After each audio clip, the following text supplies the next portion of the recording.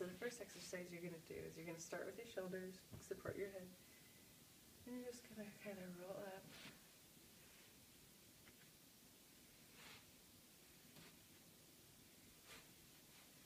and down, like this, and up, and down. And you're going to do that for a few minutes until it feels really good. You can kind of massage your back and whatnot. In about a month or two, if you do this every day, you want to be able to go all the way down. So you're going to do your entire lower back and then come down again. And then you go up and down.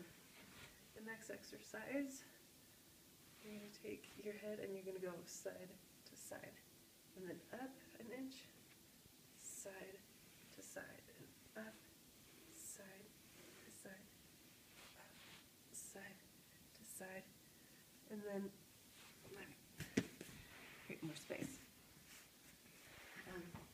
And then when your core is strong enough, you're going to go posture mid-back, side to side, to lower back, side to side, all the way to your sacrum, side to side.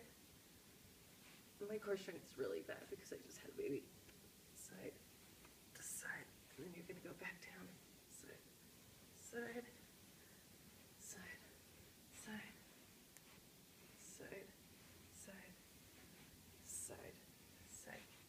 And you're going to do that a couple times every day, or every other day, depending on how exhausted you are, how sore your back is. When you first start to do it, it's going to really strain your muscles, so you might want to try and do it every other day until this feels really good and you're really confident with it, and then do it every day.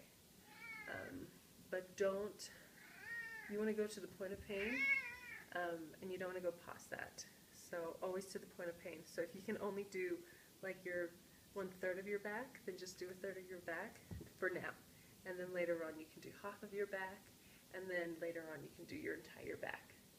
But the main thing is that you're just doing it because all of this is helping to strengthen your core.